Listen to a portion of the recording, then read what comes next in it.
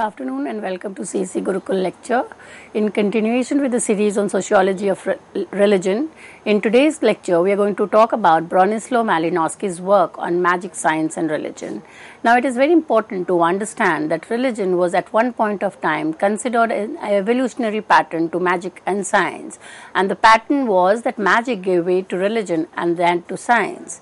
Malinowski, as an anthropologist, rather one of the founding figures, has kind of critiqued this understanding, and through his understanding of the Trobriand Islanders, the place where he did his research, he tells us that these three were equally important for the life of the primitive people, though they perform different functions. So let us try to understand Malinowski's approach or his understanding of magic, science and religion. To begin with, we know that his name was Bronislaw Kaspar Malinowski. He was a Polish-born social anthropologist, and he was working at a time when the discipline of anthropology was emerging. So this is a time where he brings in the method of participant observation.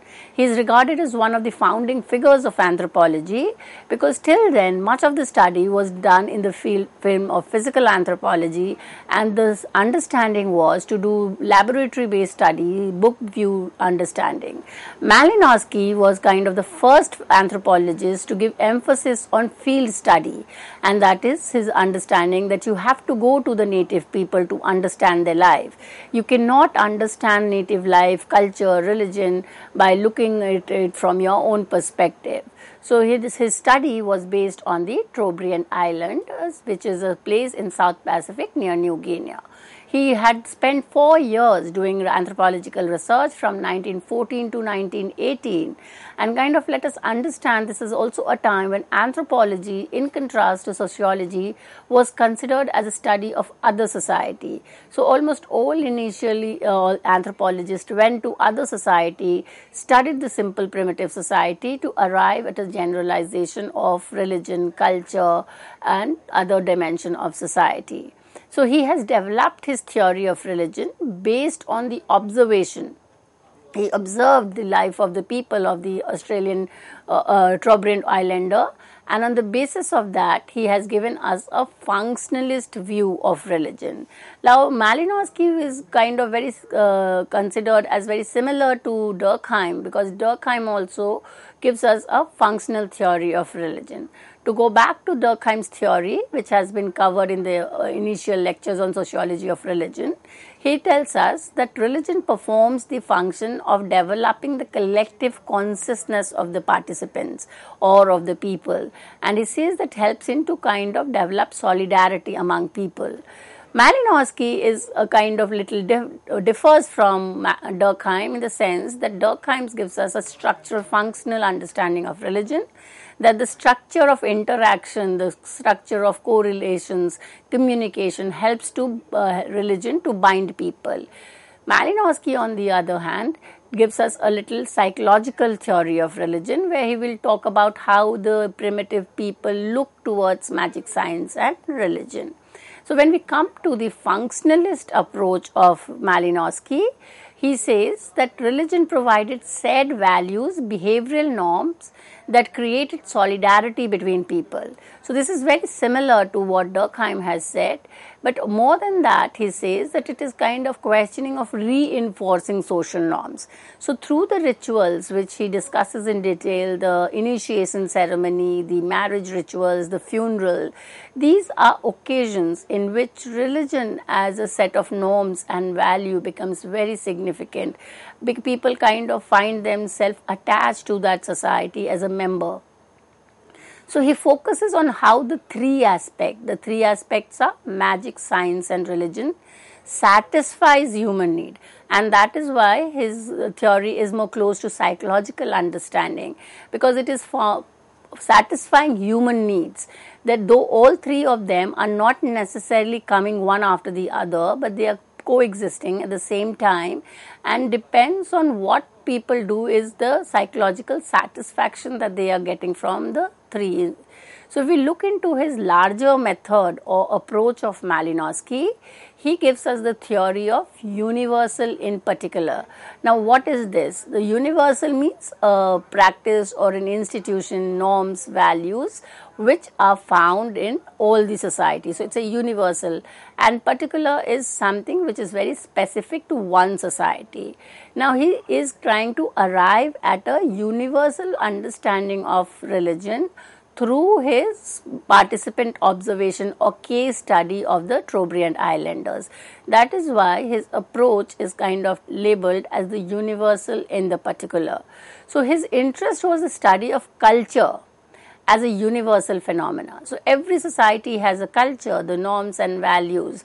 So they would not find a society which is absent of a culture. That is why he calls it as universal. Whereas at the level of a culture, there are particular norms specific to each institution. For instance, religion, there are norms which would differ from one society to the other. So that is the particular. He considers the Trobriand Islander as supreme example of humanity and used the material collected during the field research as supporting evidence of his generalized view on the nature and function of magic and religion.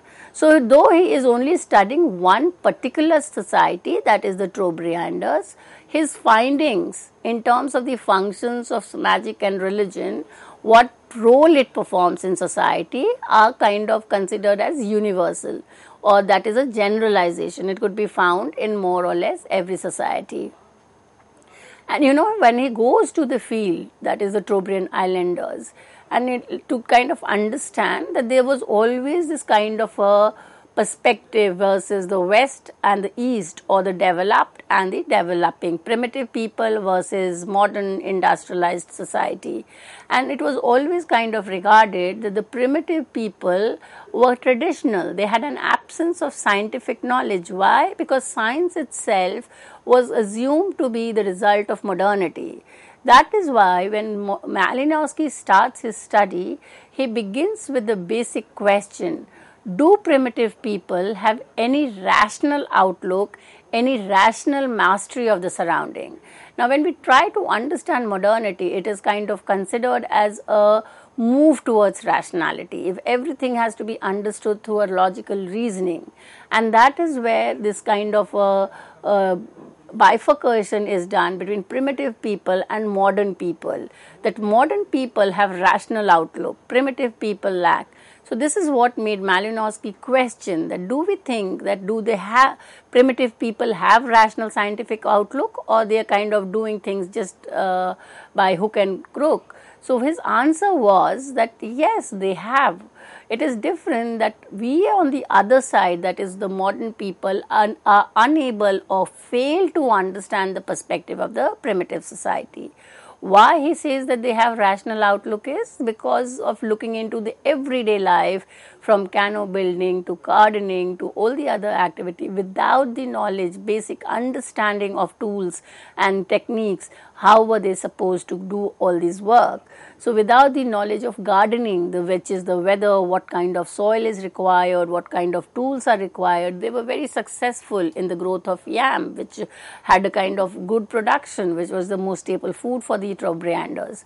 So he rejects Levis-Bruce's idea that primitive people have a definite aversion to reasoning. So this was the idea which existed prior to Malinowski, that primitive people did not have any kind of rational thinking, they could not have reasoning. Malinowski answers the question by showing that every primitive community is in possession of a considerable store of knowledge based on experience and fashioned by reason. Else how were they being able to survive? They had a very good knowledge of the nature, the changes in nature, the waves of the seas, ocean. Else how were they kind of doing canoe building and going on the sea? So that is the reason he rejects the idea that primitive people do not have rational reasoning. To provide evidence, he gives example of behavior related to arts, crafts and economic activities of the Trobriand Islanders. The behavior related to these activities is clearly separate from magic and religion, and it is based on Max Weber empirical knowledge and the confidence in logic. So though the magic and religion are being practiced by the primitive people, it's not that they are just doing it. They have a very good clear idea of how magic performs a different function from what religion is doing, and therefore they have a kind of very good idea of the logic and reasoning of the society. Malinowski kind of defines the idea into taking from Durkheim into sacred and profane, that the entire world can be divided into sacred and profane, and he puts magic and religion into the sacred and science into the domain of profane. He shows that natives themselves keep the area of profane apart from religion and magic. So, you have already this understanding that the sacred, which is something which is of significance to the society, is of greater importance, is different from everyday mundane life. So, the two familial domain of religion are sacred and profane, and we have already discussed this in the lecture on Durkheim, but let's kind of understand what is sacred. Sacred refers to something which is superior to something which is not everyday or ordinary. So, which is something which is out of the way. So, we have a ritual not every day but on a certain specific occasion. So, everyday mundane is profane. According to Malinowski, religion and magic both fall under the domain of sacred and science under the domain of profane. So, if we go by this, then for Malinowski, science was something which was helping us in everyday life, in everyday experience, how we live our life. So, that implies that the primitive people had a very good idea of science because they were living their life, their experience. It's a different way that their everyday life or their way of dealing with everyday experience was different from the modern industrial society. So, one of his most important classical book which helps us to understand the distinction between magic, religion and science is the work on by the title Magic, Science and Religion. And this kind of clearly highlights the ways in which primitive people were able to separate the two domains, the sacred and the profane. In kind of looking about science, magic and religion, Malinowski accepted the traditional Western conception of dual reality, the reality of the natural world and the supernatural world. So, you all another duality between science and religion was the duality between nature and supernatural. So, natural was something which was everyday, which you could have a control over, whereas supernatural was the unforeseen, which had a more dominating influence on the life of the primitive people. And this duality was accepted by the primitive people themselves. So, he dwells on the question whether primitive people have only one area of reality in which magic, science and religion are same, or that they consider them as three different aspects. So, we know that for sure that they did not consider them as one and the same. They were able to differentiate between the three, and for Malinowski, science was not derived from magic, but from man's capacity to organize knowledge as demonstrated by the technical skills, gardening, shipbuilding, everyday life, which was kind of evidence that they were able to organize the everyday life. So, science was mundane, everyday, profane, whereas magic was not used every day. It was used exceptional cases where they could not kind of predict what danger could happen. So, to prevent that, psychological satisfaction, magical rituals were performed. Magic was kind of coexisted with these skills. So, why is he saying all three are required? Because each one of them has a different function to perform. On one hand, science is enabling you to organize your everyday life. Magic is enabling you to take control of this unseen, the unknown dangers. And religion is kind of marks the difference between the everyday and the special. So, that is why it is kind of considered as coexisting at the same time, but with a different function. Magic and religion falls under the same domain, that is the sacred. It has inherent difference. Though he is saying that they are both sacred, does not mean that they are the same. They are kind of different.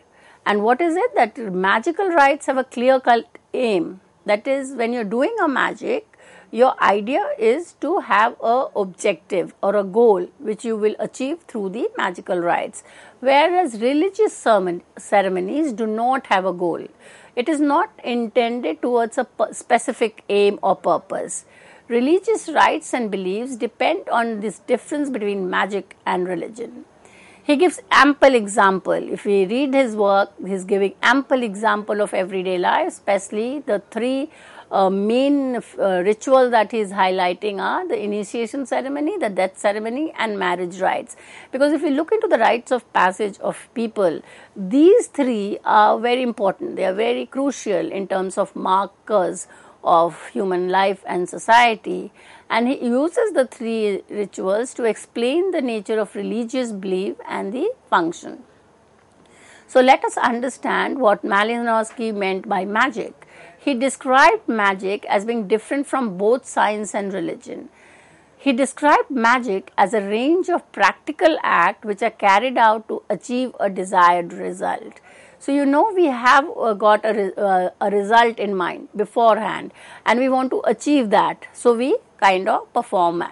And he makes a distinction between two types, that is love magic and black magic. Black magic, as the term itself denotes, is for something which is negative. It's going to hurt, it's going to destroy. So you are going to do a black magic in order to harm someone. Whereas the love magic is kind of deals with love, fondness, emotions. So both of them are emotional. One is positive, the other is negative. Then the other type of magic which he talks about is imitating or forecasting type of magic. It wants to imitate the result. So among the primitive people, if they wanted the rain to happen, then they could imitate the sound, the movement of the rain, and accordingly do that. So it was a magical thing that they didn't know whether it's going to rain or not, but they had this belief that through the magical act, it might happen. So this is a lot of imitation. And then the third type is simple magic. So this kind of very immediate, you have a very immediate result and you perform this magic. So what is common among the different type? And that is a force, the unseen force upon which the success is dependent. So there is a lot of mystery because and this mystery, which is kind of the magical spell, is also something which is not easily found among all the members of the society. There are certain people who have control over it. That is a musician, and he would pass down either to his inheritors or to his students. So this it contains a formula. Though both magic and religion contains formula, the utterance of magical formula is different. So let's now look into the similarities. So first we will look into what is the similarity between magic and science. So like science, magic has a specific aim related with human needs and instinct. So we know that when we do an experiment in a laboratory, a scientific experiment, we know that it has to produce a result. Similarly is the case of magic. So both are governed by a system of rules which determines how a certain act can be effectively performed. So when we are doing an experiment in the laboratory of science experiment, it has certain protocols which are mentioned, and if you miss out any of the steps, then the experiment will be a failure. Similarly, a magician has a set of rules which he has to follow for the magical spell to be successful. Number two, the similarity between magic and science is that both science and magic develop techniques, So you have certain tools and techniques. So you require certain equipments, you require certain tools to do the experiment and the magical spell. So when we look into magic and science, then we can agree with James Fraser's idea that magic was a pseudoscience. So it was from magic that we learned or we developed the techniques, we developed the rules, and we became more rational. It becomes science. So Fraser says that magic was pseudoscience. Now let us look into the difference between magic and science. So if you look into science, is general, day to day experience of everyday life. So what is happening around you, the experiments are related. It is based on observation and reason over the interaction with nature. Most of the scientific experiments, say we are talking about how the plant manufactures food or how the solar system functions, so it is related to the everyday interaction with nature. Magic, on the other hand, deals with certain emotional aspects. It is based on the emotion. For instance, an individual does not want his partner or her partner to be successful in business or in any kind of competition. Then there is an emotions attached. Will do a black magic to ensure that so and so is unsuccessful. Science is found on the conviction that experience, effort and reasons are valid. You have to have a valid experience, a valid reason for doing that experiment. Whereas if you look into magic, there is nothing certain. The magical spell can be successful, it could be a failure. So there is a lot of dependence on hope. You don't have a justified answer of why a magical spell failed. It could be just hope that it will be successful. So the element of accountability is less in magic compared to science.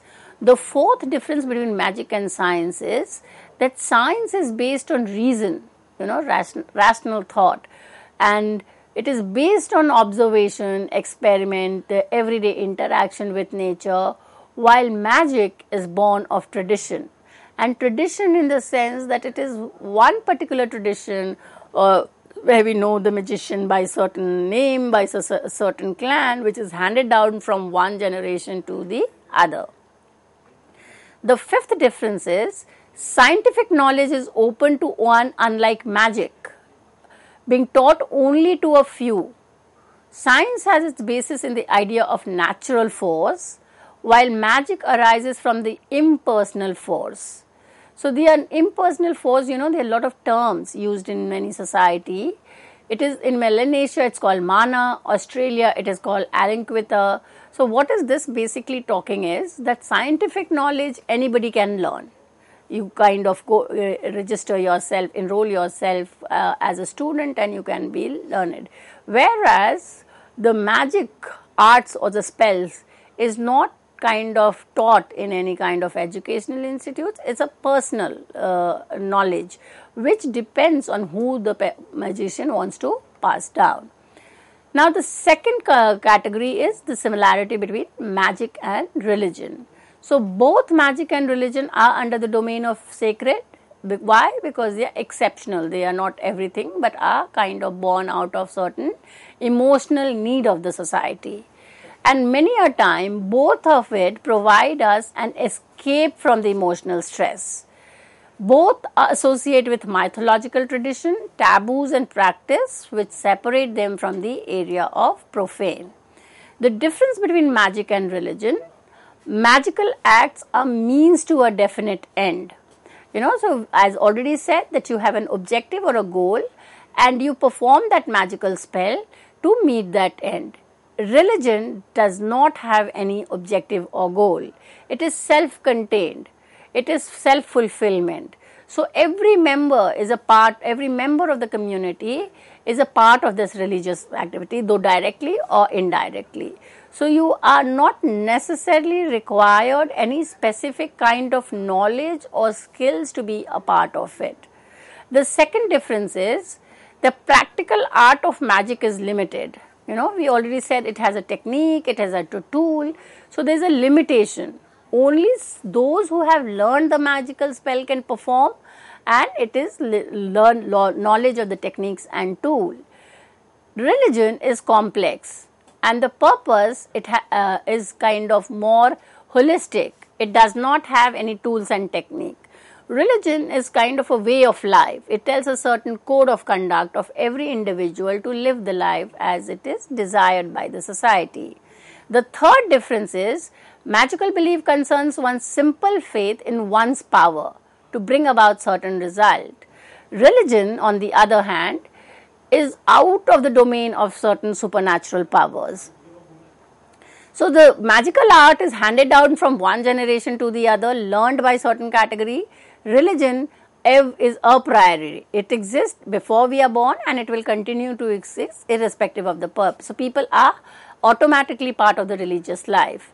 Magic has both negative and positive type, whereas religion is only beneficial. It does not have anything negative. So when we look into the three domains, he will be talking. Malinowski's idea was to help us understand how primitive life has a rational scientific thinking and how magic, religion and science perform its own specific functions, and it is kind of required for maintaining the integration of the society. With this, I come to an end of today's lecture. Thank you.